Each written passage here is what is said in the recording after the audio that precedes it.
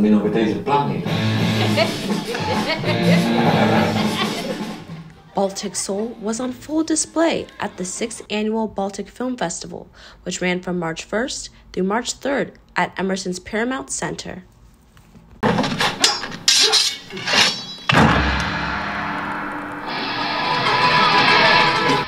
The festival kicked off with a panel discussion from the filmmakers of the movies being shown, where they discussed topics surrounding their films. Creative, reflective, and rebellious.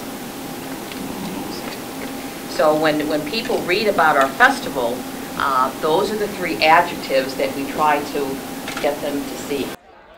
Zavile Gallego, who produced 2 films screened over the weekend, says she hopes Baltic media will expand from television and become more prominent in film. I'm from Lithuania. I'm a producer, and here in the festival I have 2 films, and I like to tell big stories. And I think what you can't really do into television, it's very fast moving.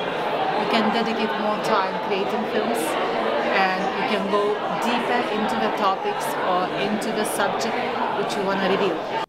Attendees say they hope to learn more about Baltic culture and see more recognition of Baltic cinema throughout the U.S.